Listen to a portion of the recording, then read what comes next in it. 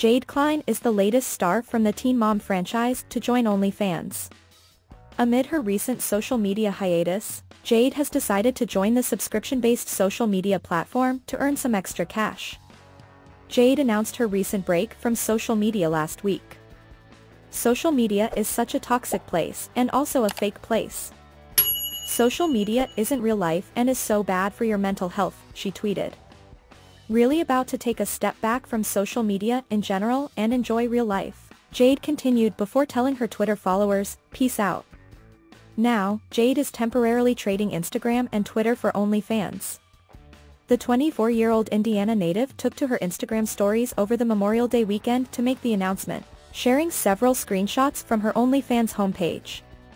Jade's subscribers can access her content for $15 per month, or if they pay in advance, they can save some money. For 6 months worth of content, a subscriber will pay $67.50, while $126 will get them an entire year's worth. So far, Jade has 45 posts and 51 media shares on her OnlyFans with 1.1k likes. Her profile pic shows the blonde reality TV star posing on a bed, seemingly naked and covered with a strategically placed white sheet. Jade joins several other moms, and dads, from the Teen Mom franchise who have already joined OnlyFans. Teen Mom 2 alum Janelle Evans recently announced that she joined the NSFW platform, where she's estimated to be earning around $3,000 per month on subscriptions alone.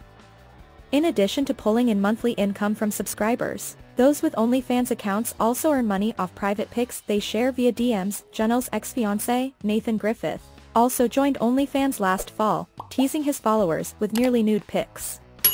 Jade's Teen Mom 2 co-star and BFF Brianna De Jesus also make extra income on OnlyFans, once bragging that she was a top creator, claiming she'd earned over $10,000 in her first week on the paid subscription site. Teen Mom 2 fans called out Brianna, however, saying that her being on OnlyFans wasn't much different than Farrah Abraham filming porn.